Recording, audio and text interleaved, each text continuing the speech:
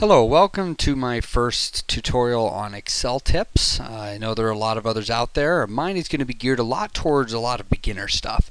Things that the average person wants to be able to pick up and learn how to do a little trick here or there just to make their life a little easier. I'm always going to make sure to explain everything as clearly as possible. And if I didn't explain anything clearly, please just leave a comment and I'll do my best to try to answer it and clarify that up for you.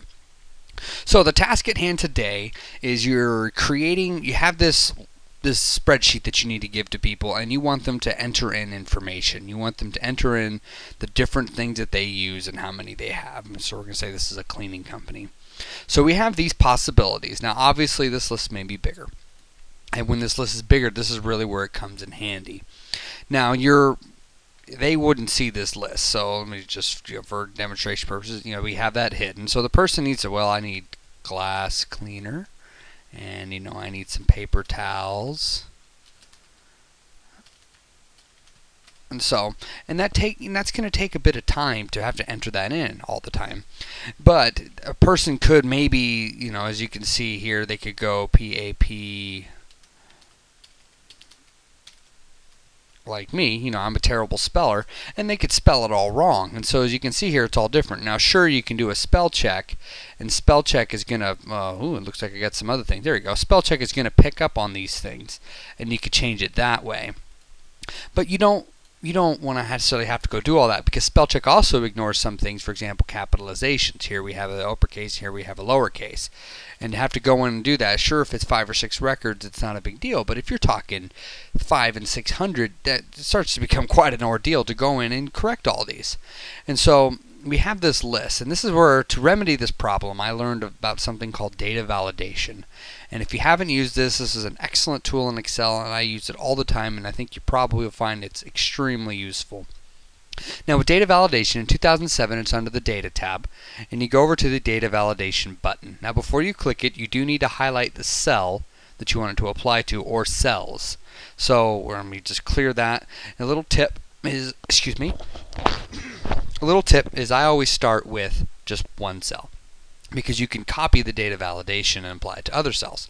So highlight one cell, click Data Validation, and we're going to see here, it says allow any value.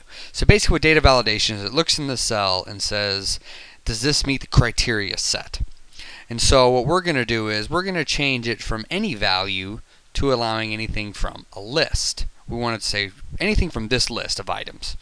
And we're going to have it ignore blanks. Now what that means is if it's blank, it pops up an error saying, hey, you need to put some data in here. So for this purpose, we're going to go ahead and just say ignore the blank, and we're going to give the option of an in-cell drop-down, because here we only have a few options. But if you're having 40 and 50 options, and it can get real frustrating because they may not know what they can type, they just know it's not letting them type. And so you give them the option of an in-cell drop-down. Now the source, what you do is you just click and drag and highlight. So we're going to highlight the items that we want, and that's where the list is coming from. This is allowing list, and here's the source right there. And click OK. And it's that simple. So now if I look here, so say if I try to type, we'll just do something. I know Bob's not there. We're going to see it pops up an error message saying, hey, all right, I'm going to retry this. And I can go glass cleaner. And then it lets that OK.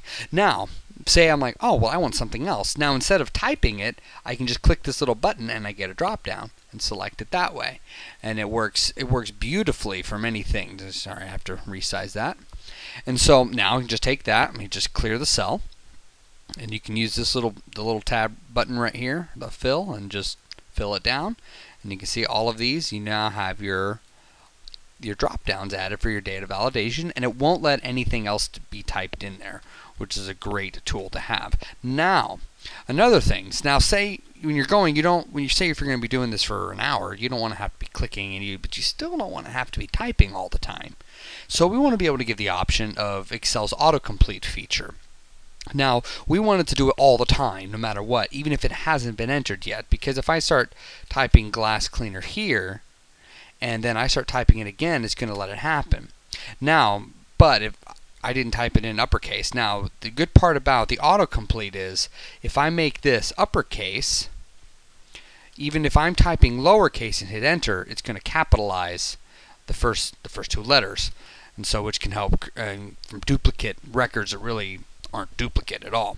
So what you can do is you can do something, let me switch to the other tab, is you have your database right here, and you put all your options above the row, or sorry, the column, and then hide it like that, and then people can't see it, of course, and so you can start typing it in that way, and it'll start auto-completing. Now as you see, we don't have the validation here, so let me unhide, and so I'm going to do data validation. But I'm going to show one more tip while I'm here.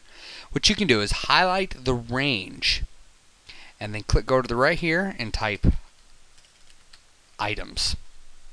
Now what that does is that's naming this range and creating what's called a list. And so, as opposed, when I go to cancel, click the cell. When I go to data validation and I'm selecting a list, instead of having to go and highlight the range, I can say it's equal to items. So anything in that list, it's going to give me the option to be able to select from right there. Fill that down, delete the contents. And you see I'll be able to do that now. I mean, if I take that and I move it over here, it's still going to work just fine because it looks at it as a list. And in my next tip, what I'm going to do in my next video is I'm going to show you how to make a dynamic list so you can add or remove things to it, and it will affect the data validation as you go. And I'm also going to show you how to do it where it looks at a previous cell and be able to determine what it is. So for example, say we have dish soap, and I want to say, well, dish soap comes in a case and it doesn't come in a bottle, or it comes in a bottle and not a case. I want to be able to select that, and it's going to automatically give me my correct options in another cell based upon what I picked before. And that's what my next video is going to be on. I hope you enjoyed this, my very first video.